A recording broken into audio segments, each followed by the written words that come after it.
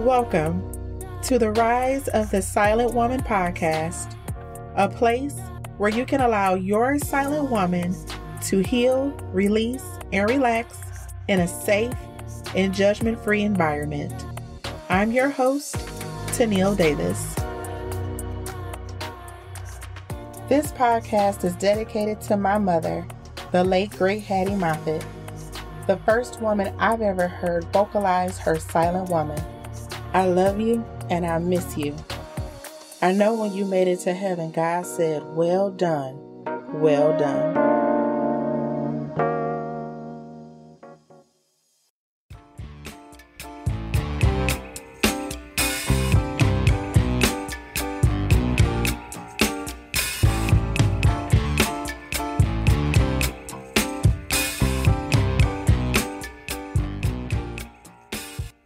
Welcome to the first episode of the Rise of the Silent Woman podcast. Now, I know you're wondering, who the hell is this silent woman and why does she need to rise? Well, I want to read you a little bit of what the silent woman means to me, and you let me know if you can relate. The silent woman is about a woman we all know too well. She resides in all of us. She's the woman that hides in plain view right underneath the many hats you wear every day. She knows all your secrets and holds them close. She stares at you when you look in the mirror. She is your true form, your true self, the very essence of who you are. You can't hide or run away from her. She follows you wherever you go. She shows up in unexpected places, and if left unattended, she will emerge at the most inappropriate time.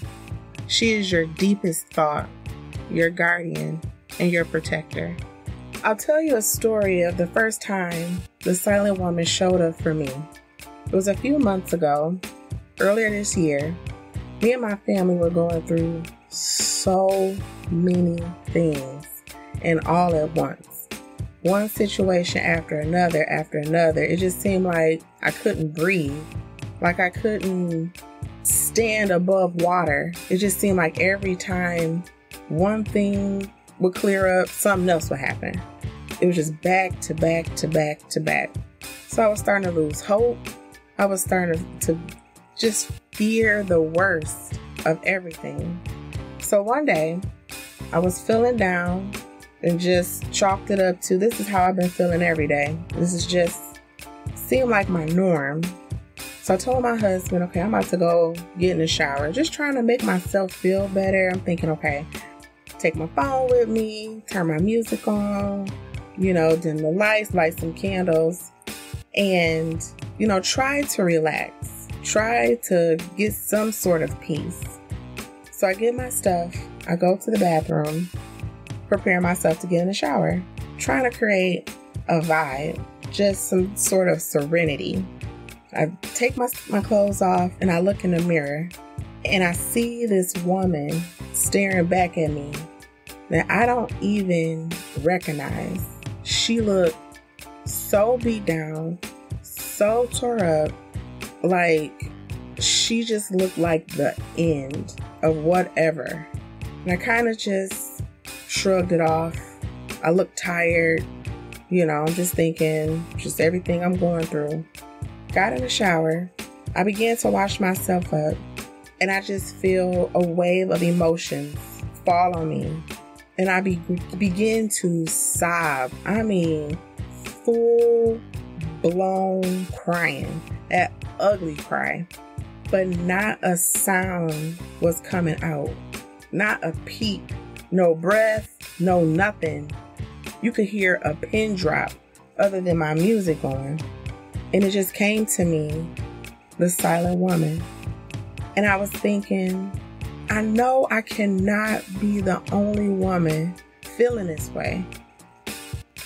Are you tired of feeling overwhelmed by home, work, parenting, your relationship life, feeling, on edge, you snapping at everybody, causing arguments, even when you don't even mean to? It's so many of us women out here suffering in silence, living in misery. dealing with life and the stress that we put on ourselves and that we allow others to place on us, having anxiety, panic attacks, feeling sadness, hopelessness, stressed out all the time about any and everything, worrying all the time, we in debt, borrowing money, owing people, thinking, Lord, how am I going to pay this back? How am I going to pay back this loan that I just got? And I'm not talking about the bank loan because my credit isn't good. I'm talking about the type of loan, those payday advance loans, that hamster wheel. I've been there too. Lying awake at night, can't eat, can't sleep. You know, your mind is just constantly going, not giving yourself any rest. Then you try to numb it by alcohol or prescription drugs, or going to the dispensary and getting gummies or weed. Not mentally present for your children, for your significant other, your husband. Just not being available, hell, not even for yourself. Then you finally come to the conclusion where you're like, you know what, okay, I need to go to therapy. I need to seek help outside of my family because I can't let them know my secrets in my lives. I can't let them know what's going on, or I don't want them to know because it's none of their damn business. So you go to therapy. You know, if you have medical insurance through your employer, which is high. Therapy is high. You know, even with having, like I said, insurance through your employer, your copay is high, your deductible is high. The only way you can afford it is if you have the finances to do so, or you have Medicaid. So then you're like, okay, I'm gonna make the sacrifice and go. You get there and then they're like, okay, it'll be $60 every time you come.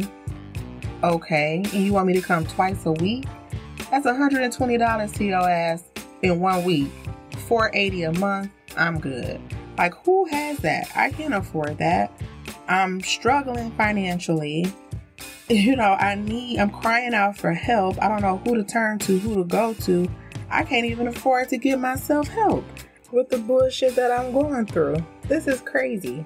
And then they're like, oh, well, we have, you know, free programs. And it's like, okay, you want me to go to what side of town to get this free help? Pass. Yeah, hard pass. So I'm going to take this $40 and go get me some wine. I'm going to get me some ice cream. I'm going to go home and I'm going to drown my sorrows in this bottle. And I'm going to figure it out. We as women are expected to do everything and be everything. And within that, we lose who the fuck we are. You look at yourself sometimes and you don't even recognize the chick staring back at you. And that's how I felt that day. And I know there's other women out there that can relate to this. I feel that with this, we can heal. We can bring a sense of community to one another. If you're not going through it at this time, maybe you know someone who's going through something, one of the topics that we're going to be discussing. And you can share this with someone. Help me heal. I'm still going through the healing process. And I will discuss and talk about my journey as this podcast goes along. Each episode is going to be about something that I have personally went through, or I know someone who has personally gone through this that maybe can help you out, or another woman that you know. We have to allow ourselves the opportunity to release, to cry, to break down. The silent woman in us needs that in order for us to keep going, to get up and face another day. There are times when I'm driving and I get home and I'm like, how the hell did I get here? I'm so far gone in my thoughts. It's not even registering to me that I'm driving. Like, that's what I mean by allowing our silent woman to release. You don't have to be strong all the time. And that is hard for someone who feels like I have to be strong for everybody, including yourself. Sometimes you don't even have enough to feel sorry for yourself because you're so busy taking care of your children, your man, or your significant other. You're so busy with life, you forget about yourself.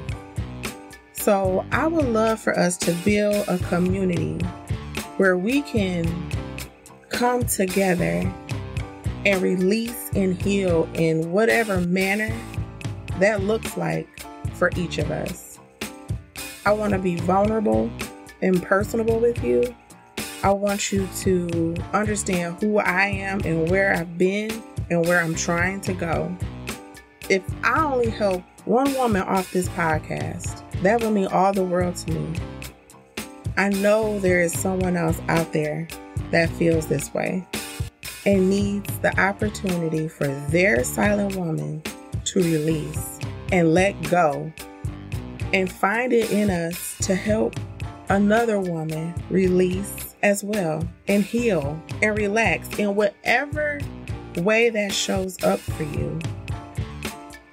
That day, my silent woman showed up for me in the shower, allowed me to break down in such a manner that I didn't even recognize. I allowed myself to heal through that cry. I needed that cry, but she was so careful in keeping all my secrets and how I was feeling and not allowing my family to hear me crying. I was crying out for mercy, for it to stop, just for everything to just go away. She was so clever in continuing to be my protector and my guardian. Even when it seems you are at your weakest, the silent woman is strong enough to know she has to be seen. She must be released. She must rise. You know, it's sad when you have to go into the bathroom to escape from it all just to get a peace of mind. But you know, we as women have the power to end our own misery. But first, we have to acknowledge our emotional energy and start listening to our silent woman cry out for some sort of healing and release. Remember, ladies, we got this. And my hope for this podcast is for, us to build some type of community, healing community for all women suffering in silence. We as women must allow our silent woman to rise, because if we don't, she will show up as vengeful, resentment, anger, and destruction.